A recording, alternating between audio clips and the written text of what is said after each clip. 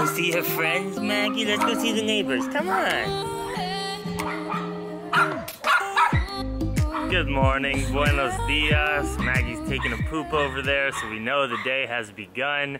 It is about 9:30 in the morning now. We woke up at 6:30, and this is like an impromptu what I eat in a day. I didn't think I was gonna film today, and then I watched some carnivore what I eat in a days that were recently posted, and I was like, God damn, I gotta get back on my what I eat in a day, putting out actual, real, good, healthy information, what I eat in a day vlogs versus these carnivore nonsense vlogs. So far I've just drinking a bunch of water. I made some local Nicaraguan coffee this morning. I drink my coffee black, no sugar, no plant milk, even though that's fine if you do, but I like the taste of it. And let me pause this Tiger Belly podcast with Andy Dick that I am listening to, which is the funniest podcast ever. And like a lot of you say, Jackson, you need to take a break from social media. You're into such like serious stuff with debating carnivore people and people questioning your dedication to animal rights, which is total bullshit. Like, you need to take a break, man. You're probably stressed. And the reality is, yes, like maybe 20% of my day is spent on making content and watching other people's videos and responding to positive comments, negative comments, but a lot of my day I also balance it out with calling my parents like almost every other day, talking to my siblings, calling my personal friends back in LA and in Colorado, listening to podcasts that make me laugh so much. Like, I balance it out with a lot of positivity too, that hopefully you can see through my energy, that my life is not stressful. Like, I've gotten some messages recently because people just don't know how I actually feel, only judge me based on like my Instagram posts and say like, dude, are you okay? Do you need some help? Like, things seem really serious right now.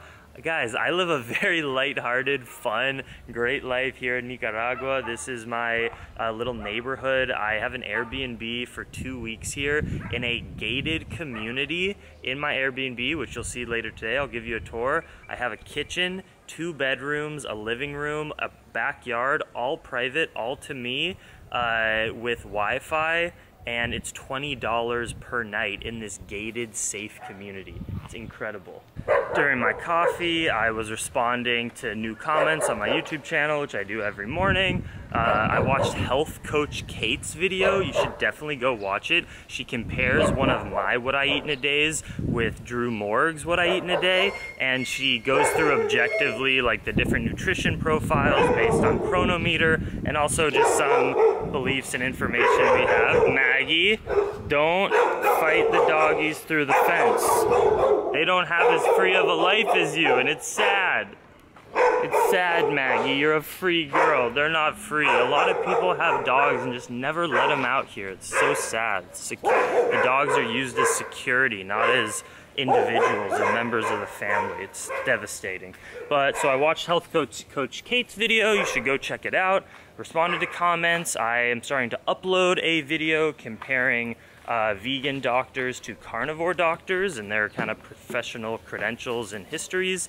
And also this dude, Alex the Great, on Instagram messaged me and was like, hey Jackson, you inspired me to do my first bike tour. I'm doing it in a few weeks. I was wondering, can I do like a coaching consultation with you in order to get some information and to pick your brain? And I was like, dude, I inspired you to do a bike tour and you're vegan. That's freaking epic. Just let's get on the phone right now. And I did it for free, talked to him for 30 minutes, answered all the questions he needs, and you know, because I'm just a good, helpful guy. That's what I do. So I actually have almost all of the food already at my house that I want to eat today. Today's a rest day, by the way. I'm lifting weights here during my Airbnb time right outside of Managua, Nicaragua, where I am. And so it's $5 unlimited for the entire week to weightlift at the local gym, which is like a 5-minute bike ride from my house, which is absolutely incredible.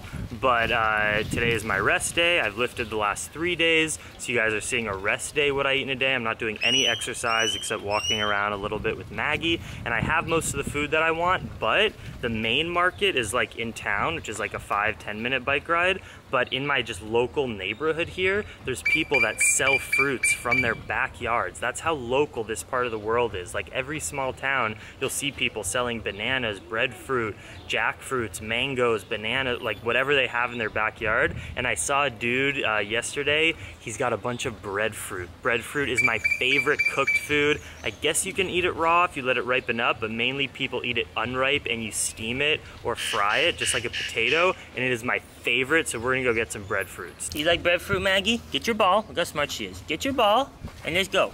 Good baby girl, that's my baby Maggie.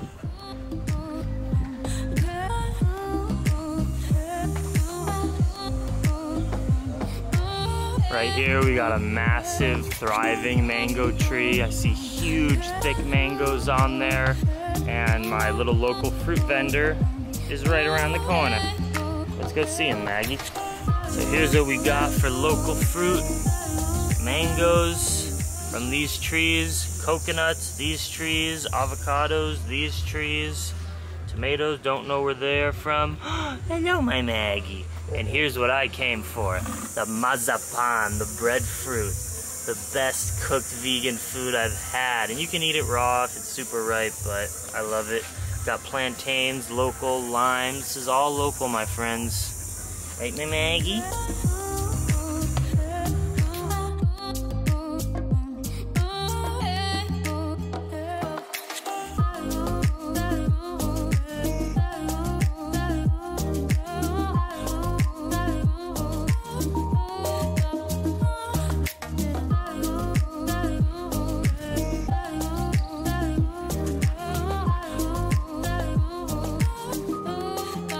I stop and do meditations all the time throughout my day. You know, there's so many people who message me like, I'm trying to get consistent with meditation, I can't fit it in my busy schedule. I just have so much compassion for those people because I've designed my life by creating this little online business and learning how to live so minimalistically and off so little money that as long as I get my work done of making my videos and doing my thing, but I don't have a boss, I don't have certain hours, I can just stop all the time and take a little moment to connect back to the earth, put my bare feet on the ground, breathe deeply, do a little meditation, and that's why I'm able to be so happy and live this lifestyle long term.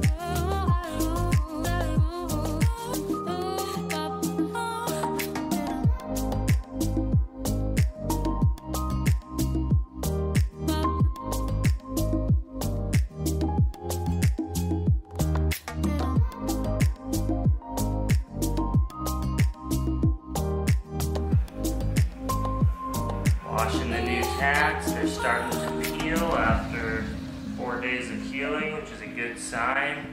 Oh, they're so amazing. It was the most painful tattoos I've ever experienced in my whole goddamn life, but so worth it because they're so sick.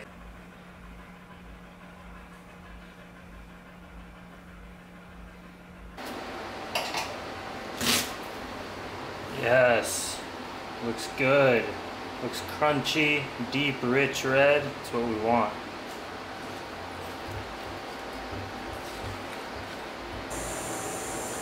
And here we got breakfast. The first bowl. This is the first half of the watermelon. I'll probably eat the entire watermelon. Look at my backyard. Listen to the cicadas and the beetles humming. We got watermelon with passion fruit and daily green boost powder, the best greens powder in the biz. It's a vegan company, a small company, raw, organic, vegan of course. It's just one ingredient. It's barley grass juice powder. So it's the sprout of the barley plant, juiced and then dehydrated in a bottle for you. It's the best to get that dense minerals and vitamins instead of having to eat 10 salads in a day. So when you buy it on dailygreenboost.com, it's the only place to buy it. Use the discount code Plantriotic for 10% off.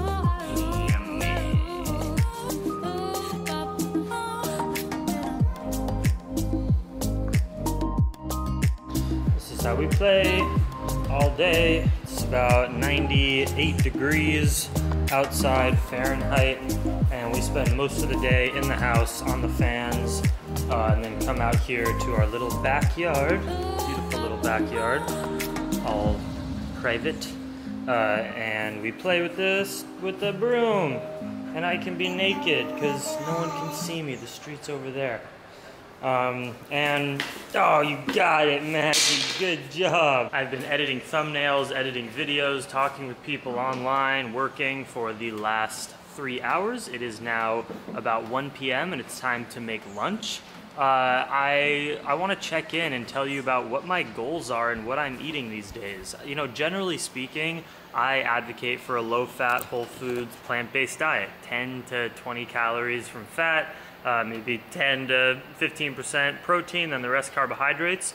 But my diet slightly changes depending on the results that I want in whatever I'm doing. If I'm looking to get a little ripped and lose a little weight, I might focus more on these steamed vegetables and lower calorie foods. If I'm lifting weights and trying to put on some size like I currently am, look at those striations in the titties. Rock hard, by the way, beautiful. I'm eating a higher calorie diet like today, eating a little over 3,000 calories with no real exercise, and I might try to eat a bit more beans and fats and sunflower seeds and stuff like that in order to facilitate that muscle growth. So my diet is always changing a little bit macronutrient wise and caloric wise based on my results. But yeah, so right now I'm trying to build, trying to grow, and that's what this lunch is going to reflect.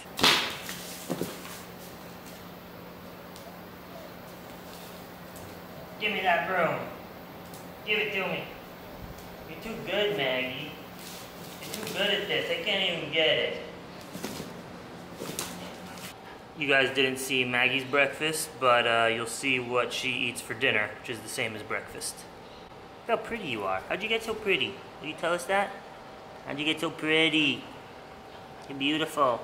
First thing in the recipe, what we bought this morning, breadfruit. Like, breadfruit can change the world. It grows everywhere. It grows wild over here, and it actually doesn't really have a season. It's almost always fruiting. You can eat it raw when it's super ripe, but mainly people cook it. So you can eat it unripe, you steam it, and it's like a dense calorie potato, essentially, and it grows everywhere in the tropics. And we know that fruit trees are the most sustainable food because you don't need to be digging up the soil, displacing wildlife, disrupting the earth. It's just you plant a tree, and for decades and decades, your whole lifetime, it produces fruit with very little work or effort.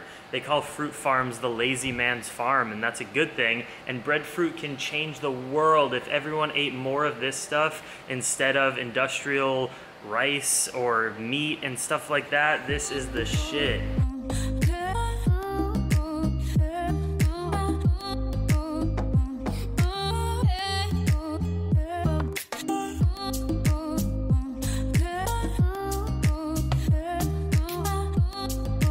Plantains, another interesting fruit that you can eat ripe when it's super ripe, but is better eaten unripe and cooked. Bananas, of course, you eat ripe, but these plantains are delicious cooked. So we got the breadfruit and plantains steamed up in there, just halfway filled with water, boiled and steamed.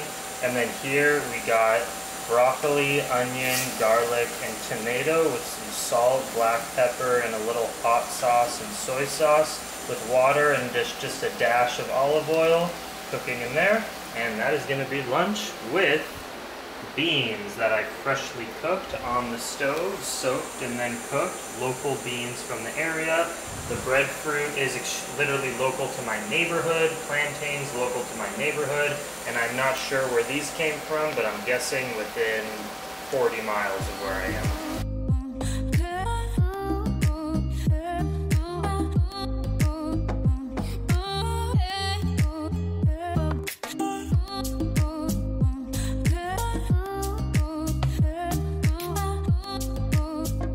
And we got my sauerkraut that I made simply by putting shredded cabbage, beets, onion, and salt in a jar, pack it down, let it breathe, and you're good to go. Wait about 4 days.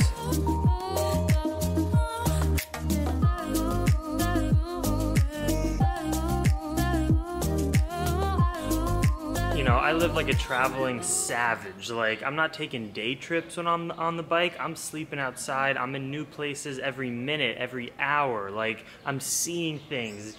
overload of newness and information and beautiful sights that when I get an Airbnb, my days are quite relaxed. I mean, today was also a rest day, and I've taken some adventures into Managua to get my tattoo and stuff like that, but I mainly like to just work. I've been on my computer all day making videos, editing videos, connecting with people, and I like to relax. I like to keep it super chill. I'm a homebody just as much as I am a traveling person, so yeah, I mean, today I just showed you my food, but I've mainly just been home, chilling, hanging out with Maggie, cuddling, working, playing outside, and we're gonna go on our second walk of the day around the neighborhood. And then come back for dinner, which is mainly gonna be leftovers from lunch.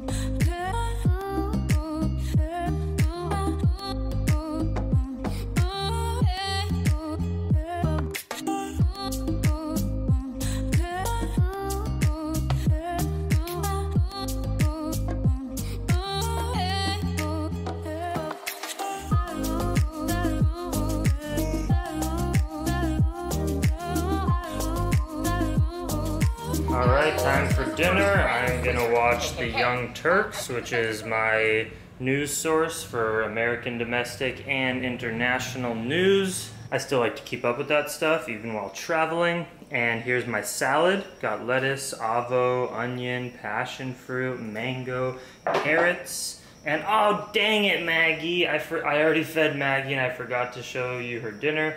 Maggie ate rice, beans, and pumpkin, and daily green boost powder, and flax seeds, all mashed together with veggie oil. This is her veggie oil, and that was her dinner, mainly beans and then rice and stuff, and you gotta cook it down really well, mash it all together, mix it up, and you loved it, right? Where's my Maggie?